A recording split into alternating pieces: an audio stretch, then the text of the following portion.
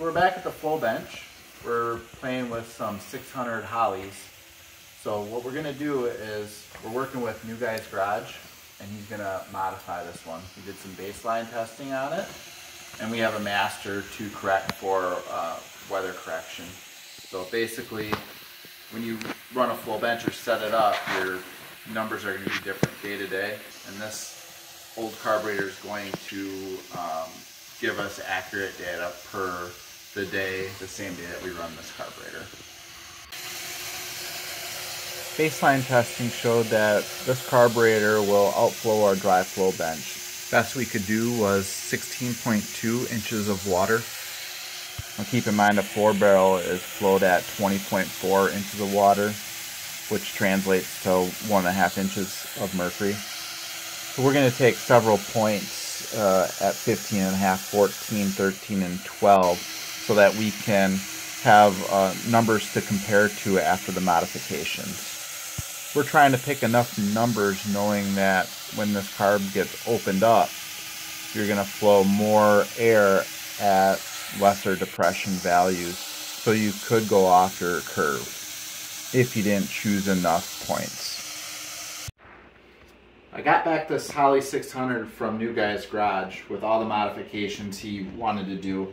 We've cut off, or he's cut off the choke horn and has done some throttle shaft work underneath, some light cleanup, and also cleaned up the tops of the screw heads.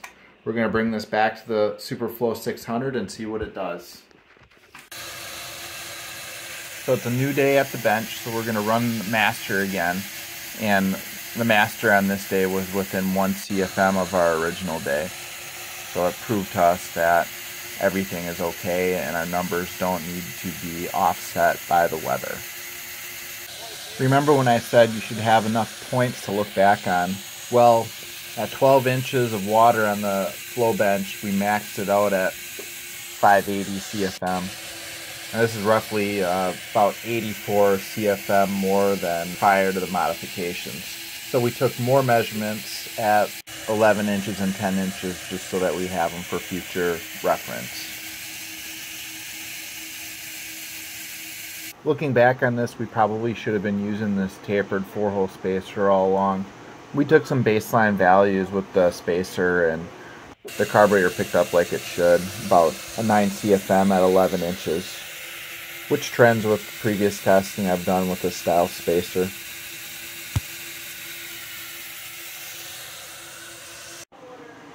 With the 4-hole spacer, you can just tape one side off and measure front and rear barrels independently.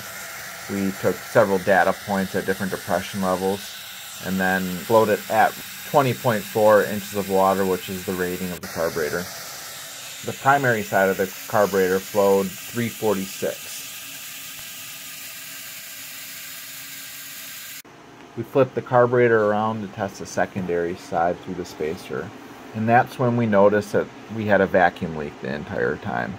So since I noticed it, I'm going to show you how significant or insignificant a vacuum leak like this is on a wide open throttle application at rated flow. If you watch the screen, it starts off at 383, and as soon as I remove my finger, the flow goes up to 385.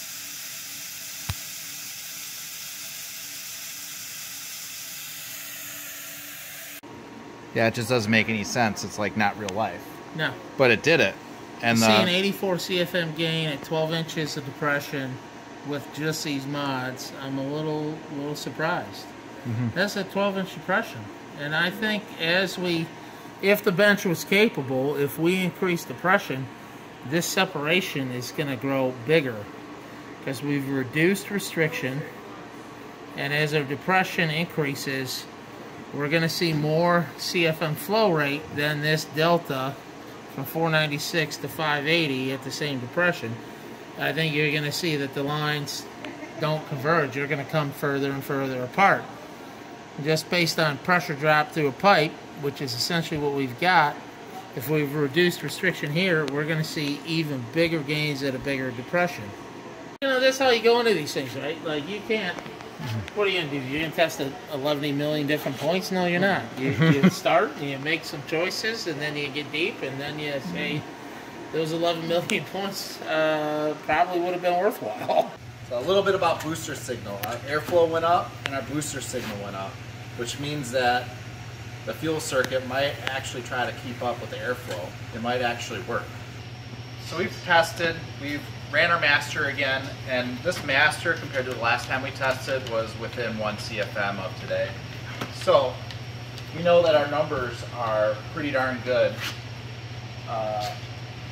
for this carburetor. We've, rough calculation is probably about 80 CFM, and that's just very little work done to it. It's something that anybody can try and do. So here's the full transparent data set. Left the booster numbers off because it clutters up the screen.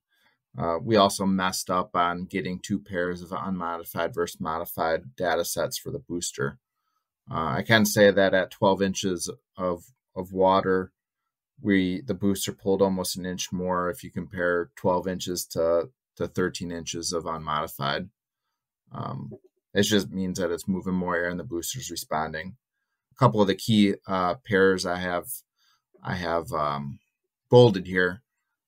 This is where we get the 84 number between 496 and 580. It's at 12 inches.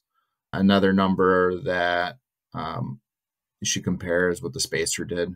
It's roughly about 11 inches of CFM, which the spacer tends to do. We've seen it on the 950 Holley test. And then when you split the carburetor up at rated flow, you have the 346, 383.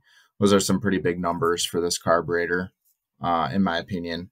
It's 729, which is pretty good. You also have to keep in mind that on a dry flow bench, you're not losing energy to picking up fuel. A wet flow bench will always flow a little bit less because you have that energy loss and that volume loss. You can play games with the numbers.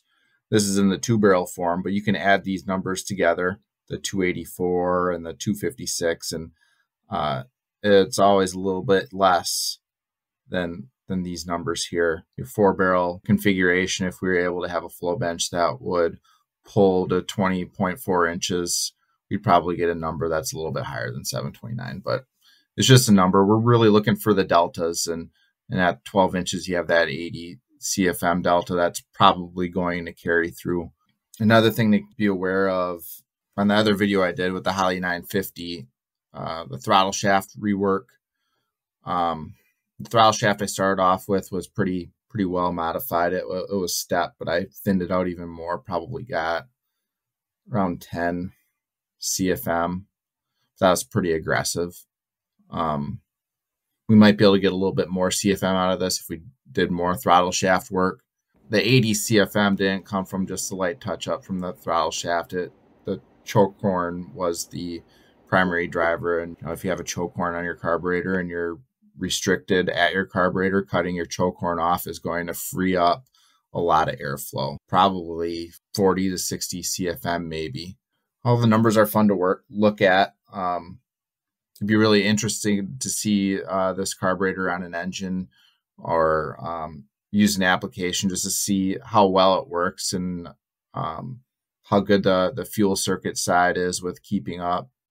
He's got more to say. Yeah. Well, I'm going to tell you, just pulling straight rectal extraction at 20.4 inches of water column, which is 1.5 inches of mercury for anyone who wants to debate, I will almost guarantee that this is probably 300,000 Reynolds numbers, which is 100x the transition from laminar to turbulent flow.